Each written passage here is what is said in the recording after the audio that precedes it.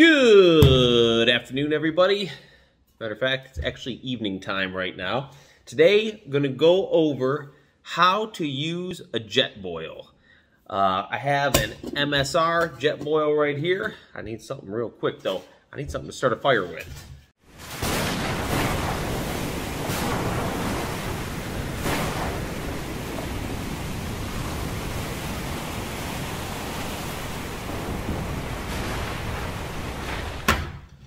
Gonna keep you waiting too long.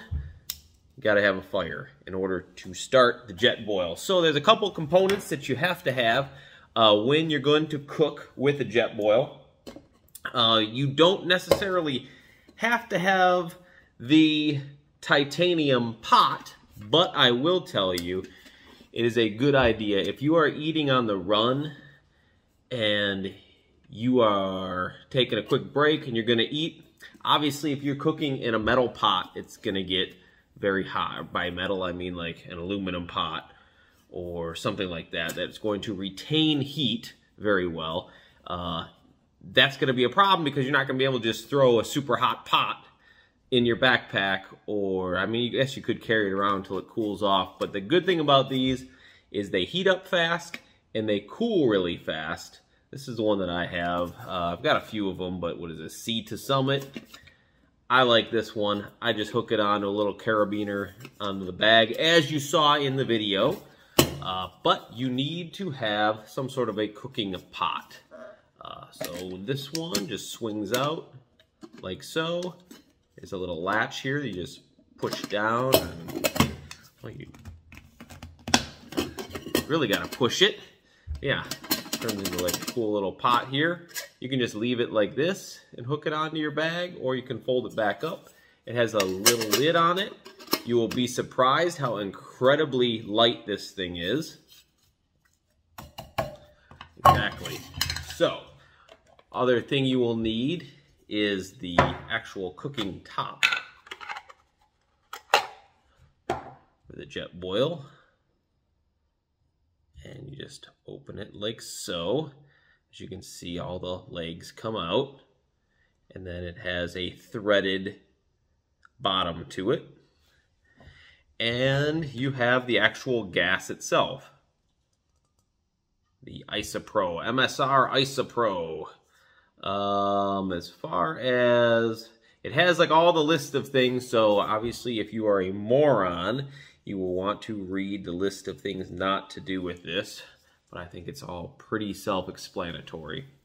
So all you do is you have your top and you have your gas, and you're just going to thread the top onto the gas like so. And once it's on nice and snug, then you can go ahead and open up the feet. And then there's a little flange or a little kind of wire here. You just kind of flip it out. This is what you use to control the intensity of your gas. So that's kind of like the flow regulator right here.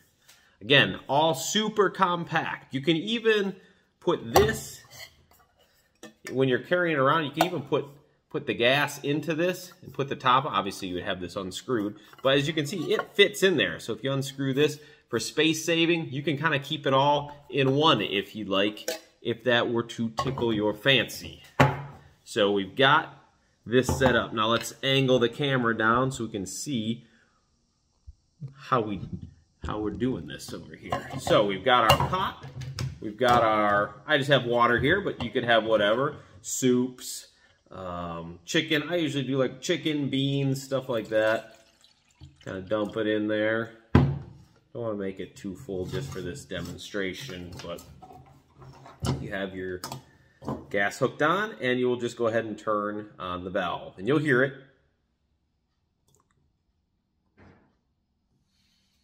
You hear it? Boop. There you go.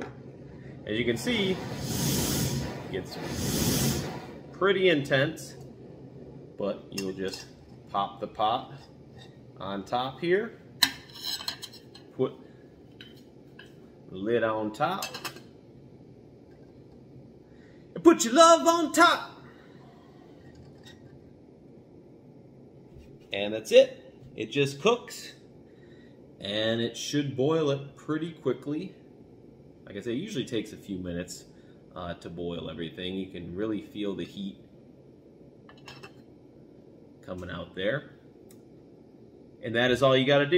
You take the top off occasionally, stir whatever you want in there, if it's like a stew or something like that. If it's water, you just leave it alone, let it boil. And you see it's all, gas is working. You can try to add a little more heat if you want to cook it faster. Turn down heat if you want it to do more of a simmer.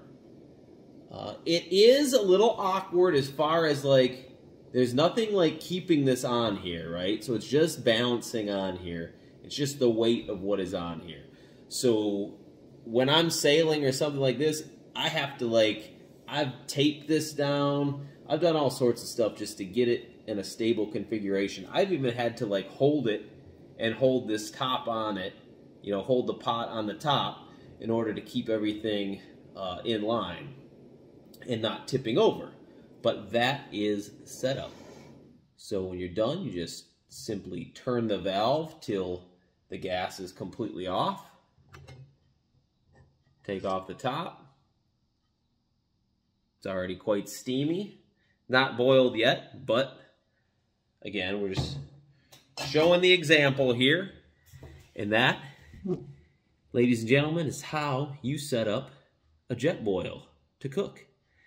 Go ahead, hit the subscribe button if you want to subscribe. Hit the notification button if you want to be notified. Hit the thumbs up button if you like what we're doing. Hit the thumbs down button if you hate what we're doing. Leave a comment if you have any questions. And leave a comment if you want to just leave some hate too. That's cool too. And I'll see you next time.